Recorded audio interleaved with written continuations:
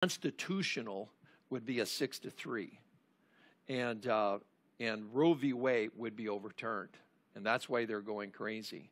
So if they can pick someone who's willing to go have every horrible thing you can imagine said about them, their children, and everything else, if they're willing to go through that, if you remember the Kavanaugh hearing, if they're willing to go through that and be confirmed, then it will save tens of thousands of babies' lives every year.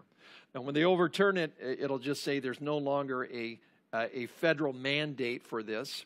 They'll say it was a mistake, that this was somehow a constitutional right to be able to take the life of your infant, and it'll go back to the states. So in liberal states like ours, like Hawaii, California, Washington, Oregon, New Jersey, New York, some of the New England states, there'll still be abortion on demand,